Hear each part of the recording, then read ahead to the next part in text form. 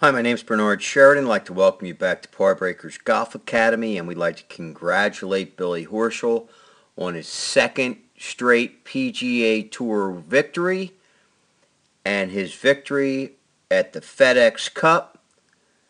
Did an amazing job the past few tournaments, and there's a few things we're going to look at today, and that's about Billy's putting, and really the couple of things that I just want you to really notice here is at address, Billy's eyes are right over the ball, and this is really important for you guys out there to remember that you got to get your eyes over and behind that ball at address. Now, the one thing that I want you to notice also is that Billy is using left hand low here. So in other words, his left arm and his left hand is lower than his right hand.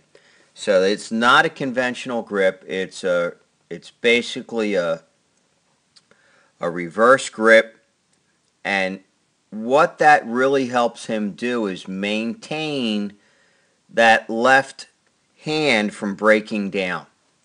So this is something that you guys might want to think of about doing out there, is to get that, try some cross-hand putting, left hand low. There are several players on the PGA Tour who are very, very good putters. Another one that comes to mind immediately is Jim Furyk, who also fared pretty well in the FedEx Cup this year, did pretty good in the event.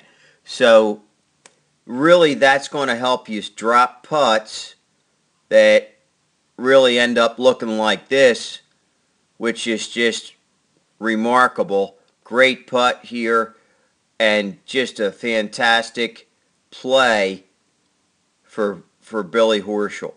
So the other thing I want you to notice is his feet are very close together, and that ball is right inside of his left foot. So do your feet have to be really close together? Well, that's personal preference. I have my feet about 10 inches apart. That's usually right where I like my students to have their setup, is their feet about 10 inches apart, because that gives them a nice stable base and it allows their shoulders to work very well on a rocking motion back and forth.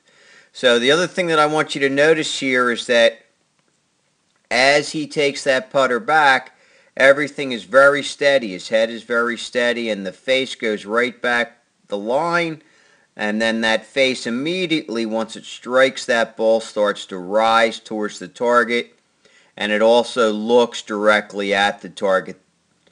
And notice how he really holds that putter face. Nothing has moved. That ball has already rolled probably 12 feet now, and nothing has really moved. That putter head, as it kind of sneaks out of the frame, we still see it up there facing the sky and looking right at the target. So these are a few things that you can use in your game. Hopefully this tip will help you. And once again, we congratulate Billy Horschel on his victory and a remarkable 2014 season. So until we meet again, I'm Bernard Sheridan from Parbreakers Golf Academy. Try to keep it in the short grass.